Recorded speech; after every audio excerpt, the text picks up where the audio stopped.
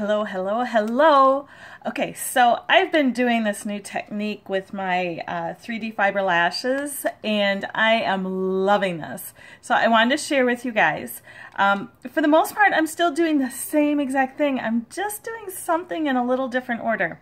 So remember, first off, if the transplanting gel, which is the bigger tube, which is your mascara on the days you don't want to do everything, make sure if it's getting like a little clumpy or anything, put it in a glass of very warm water, let it warm up.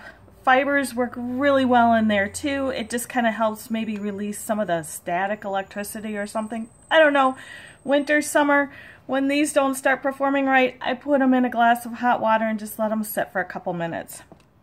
Okay, so like I said, my process has not changed. I need to put a layer of transplanting gel, aka mascara, on my eyelashes and let it dry. And the reason I have to do this, and not everybody has to, is because my lashes are really fine and they must be slippery or something.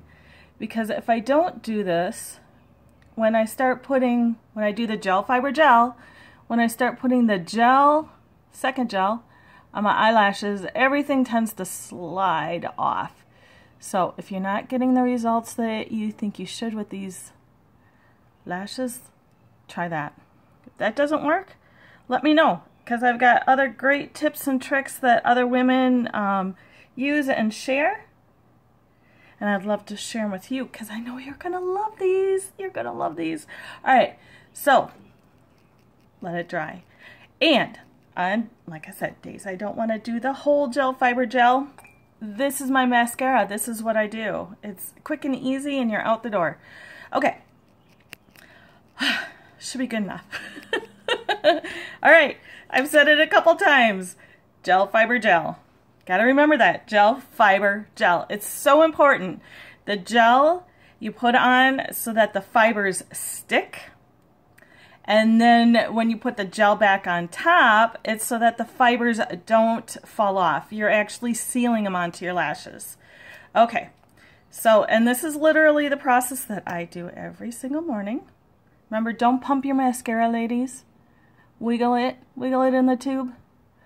All right, you can put this just on the bottom part of your lashes. You can also do the tops if you want. I'm going to show you how to do the tops today, just because I usually only do that on special occasions. When you do the fibers, I always make sure I'm releasing the fibers off the wand so they attach easier to my lashes. Only do half the lashes. Don't go close to your waterline, okay? It's not going to burn. It's just going to feel like you got an eyelash in there. All right. And don't worry if you drop fibers, if they fall on your face. Don't worry. Oh, we'll take care of that, right? Okay, here we go. And yes, I do gel fiber on one eye, and then I switch over and do gel fiber on the other eye. Gotta open the mouth, right? All right. That's right, I did that on this eye.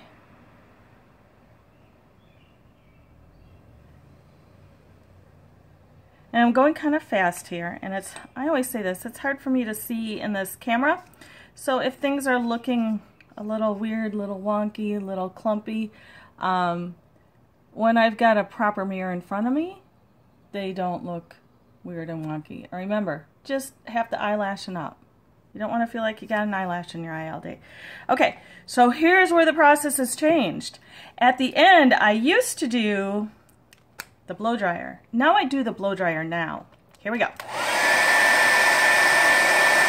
And why do you do the blow dryer? What it does is it curls your lashes, and it gets rid of, and actually right now what it's doing is drying the gel so the fibers stick to your lashes better. And you don't want to hit your eyeballs. You don't want to dry out your eye. You just want to go up your face so that it hits your eyelashes. Right. There we go.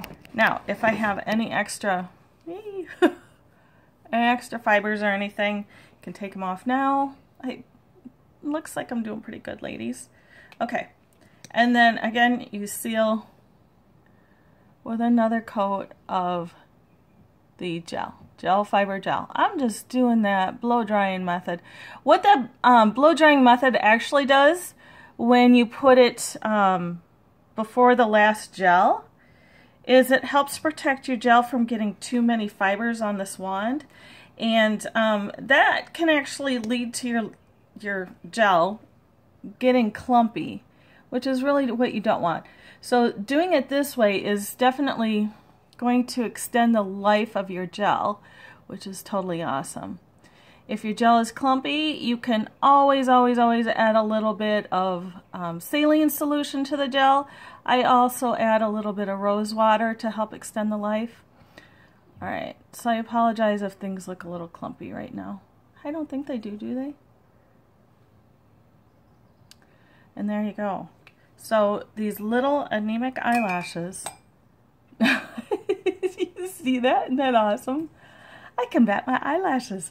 All right, ladies, let me know if you have any questions. If you have any issues, let me know too. I've got some other great tips and tricks, and you'll be seeing more of me later. Bye.